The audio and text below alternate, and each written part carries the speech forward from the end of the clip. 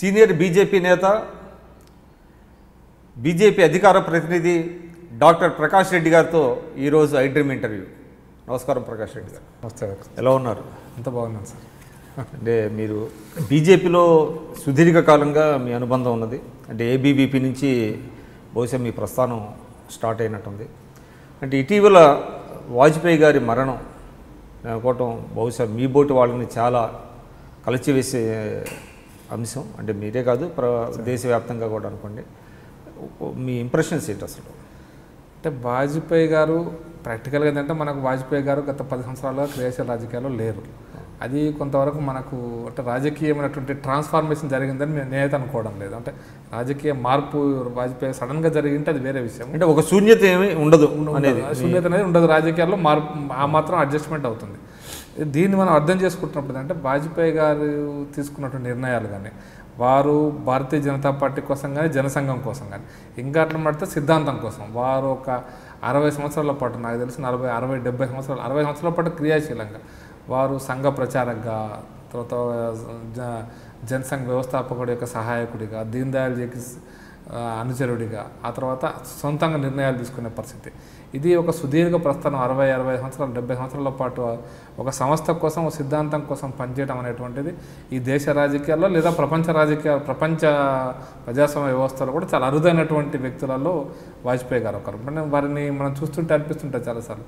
నేను ప్రత్యక్షంగా 2-3 సార్లు మాత్రమే వారితో ఇంటరాక్షన్ కావడం. హైదరాబాద్ వచ్చిన సందర్భంగా ఒకసారి అయితే నేను ఒక 5 నిమిషాలు వారితో నడుచుకుంటూ, వాళ్ళని ఒక రిసీవ్ చేసుకుని నడుచుకుంటూ తీసుకుపోయిన పరిస్థితి.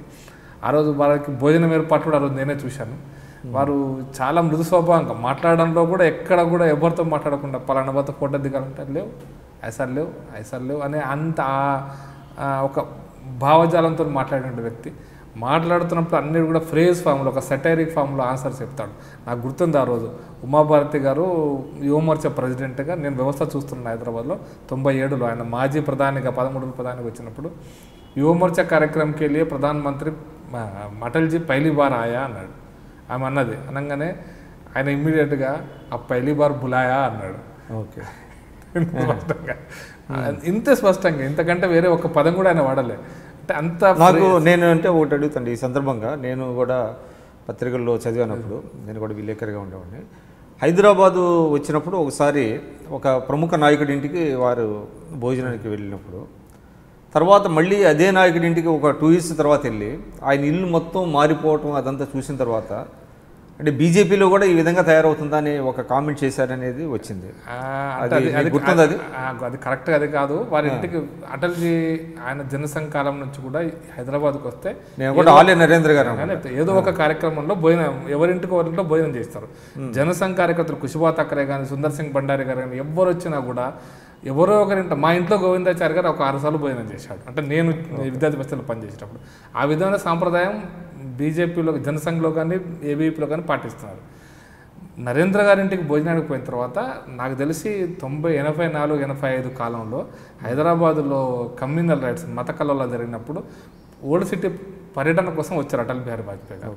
ఓల్డ్ సిటీ పర్యటన కోసం వచ్చిన సందర్భంగా రెండోసారి నరేంద్ర గారి ఇంటికి వెళ్ళినప్పుడు, అంతకుముందు చిన్న ఇల్లు ఉండే కదా, పెద్ద ఇల్లు అయింది కదా, బోత్ కమాయా బోత్ బడియా హై అని ఒక సటైరిక్గా ఒక స్టేట్మెంట్ ఇచ్చాడు. నేనున్నాను అక్కడ, నేను అక్కడ ఉన్నాను. అంటే బాగా గందరగోళం మధ్యన అక్కడికి వచ్చినాడు.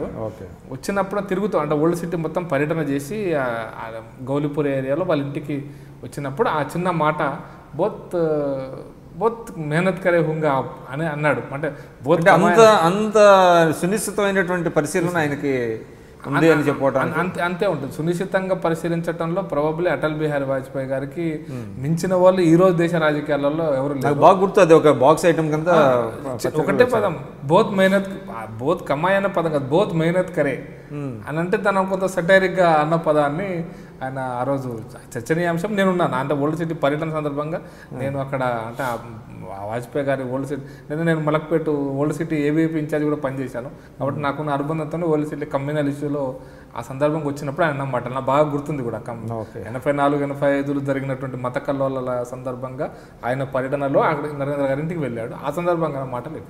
నమస్కారం.